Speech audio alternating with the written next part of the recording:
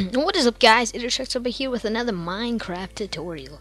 Now, in this tutorial, I'm gonna show you a prep tool for Minecraft modding, and it'll fix any mod problems you have while installing. And using Skydaz installers, it'll get all old config files away, and all mods, remove all mods, and remove the folders. And it's a two-step program and very basic. And I also show you another tool at the end of the video, which it's a little more basic, but it's by the same developer, and it has a total reset tool. But one notice you must know before to back up your texture packs like I have done, because it will erase those texture packs. But if you don't care, fine. But first of all, upon opening the program, you can get it from the link in the description. Upon opening, you will see two buttons. This one is the clean button, the scan Minecraft folder, so this one's like not cannot use it. And then so yeah, it's just grayed out kind of. But the first and it says step 1 and step 2, so you can go over to scan Minecraft folders. Oh, and I have a lot of tutorials planned for you guys, so just click that. So while it scans, I'll talk about some stuff. The mod quality, the terrible quality in like the parkour videos, like the parkour heroes, was because of, I don't know why it's not, okay, there we go. But because of the parkour hero videos, it was bad because Fraps has a very bad audio recording codec. Because I just don't like it. I mean, it always has a metal C sound in the back and everything, but when I record external with Audacity, which is an upcoming video, it sounded great, and the expression encoder, which I'm using now, is also sounding pretty good.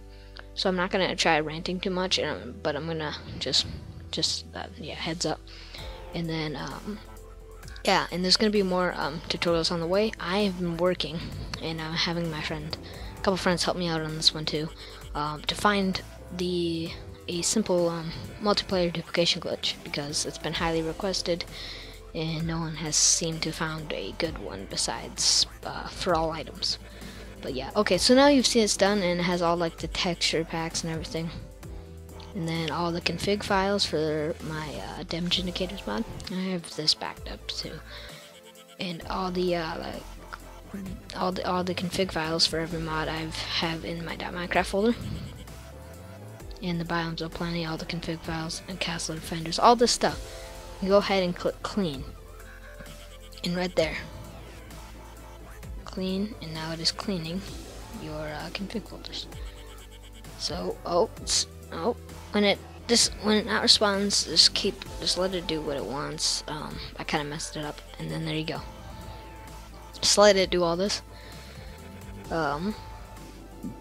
This is for Minecraft 1.4.2 when it was originally added, so yeah. But this is just getting rid of all the stuff, and there you go, it's all clean. So if I were to like run a new scan, you're gonna take a break, okay? Yep, no, okay.